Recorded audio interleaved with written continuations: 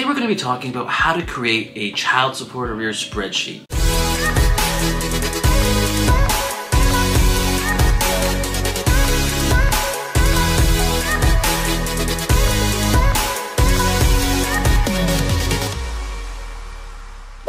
People can use to show, well, this is how much is actually owed to me. Now, if you look back at our previous video that we did on how to calculate child support, we're going to be using those numbers within the spreadsheet as well. So the first step is actually creating the title, Child Support Arrears Spreadsheet.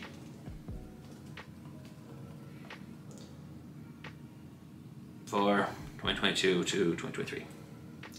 And we start on the time from when you're going to be making that spreadsheet to until present. So when we talk about that, typically for a chambers or docket appearance, you can look back 6 months from when your application is to go for arrears, and so that might be where you're asking for. If you're looking for beyond that, you can still put it in there, just knowing that that will have to go to a separate sort of legal entity, like a special chamber or trial. If we start at, say, November 1, 2022, so that's the month that child support would be owed, we can then go through there and add that to present.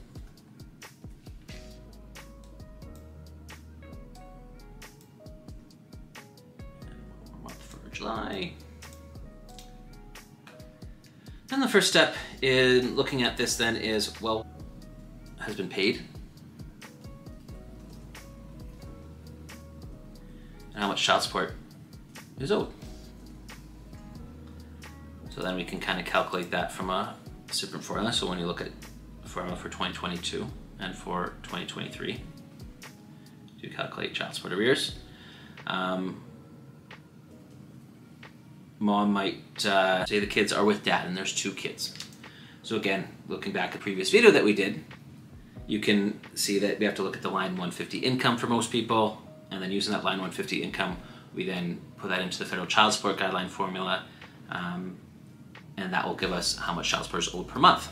So for 2022, for mom, if she made $45,000 per year for 2022 and expects about the same for 2023,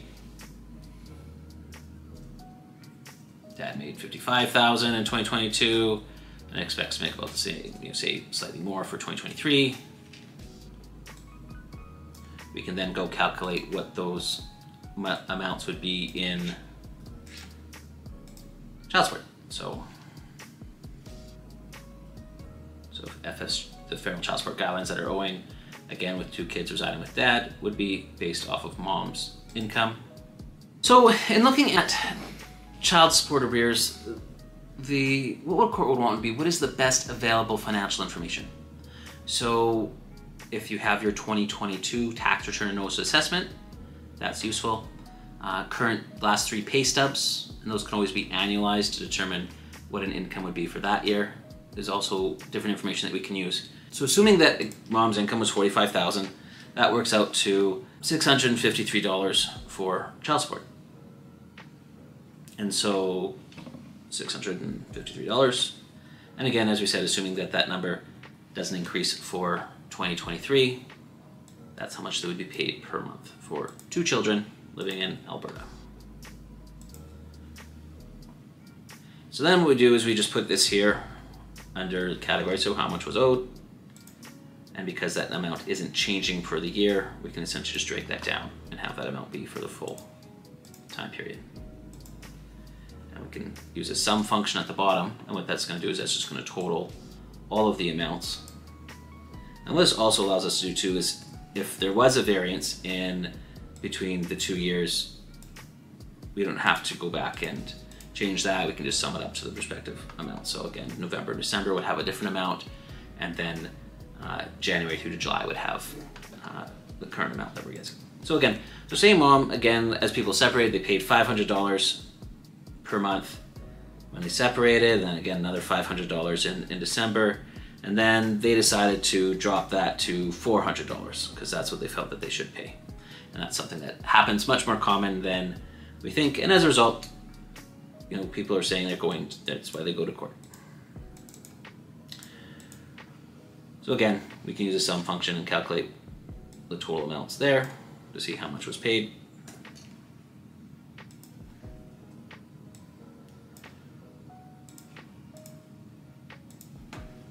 And so then the total amount owed is simply just the difference between those.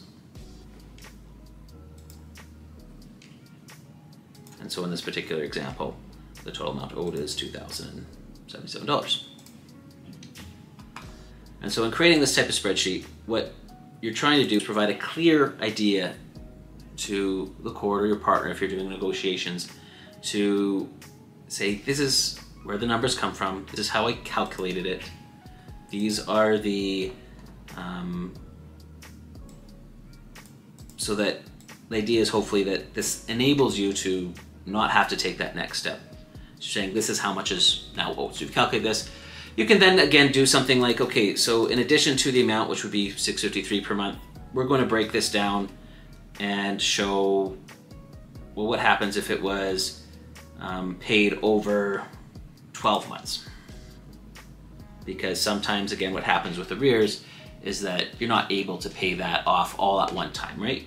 Especially, again, as people separate and have additional costs associated with that separation, like finding new accommodations, buying new items for children, buying new stuff for themselves. And so what they can do, for example, is, you know, when you have that arrears amount, is you can simply divide it over a period of time. And over that period of time, what can happen is, so instead of that amount of $2,777, we divide it by 12, that gives us an amount of $173. So then we can add that to your regular amount, so $653. And then for the next year, they'd pay $826.08. And that way, again, it spreads it out over a period of time and is a little bit more palatable to pay. And that's an option, again, that the courts will consider, again, in order so that people are able to pay for things like rent and food and clothing and their basic necessities, as well as covering the amounts that they have to pay for their children. Thanks for tuning into our channel for Woodbine Legal Services. Check out our video for how to calculate ongoing child support by clicking on the link here. For this and other future videos, please check out our social media pages below, as well as when we look at, if you find our content interesting, please leave a comment. And if there's anything that you would like future videos on or future information on, feel free to leave a comment on that as well.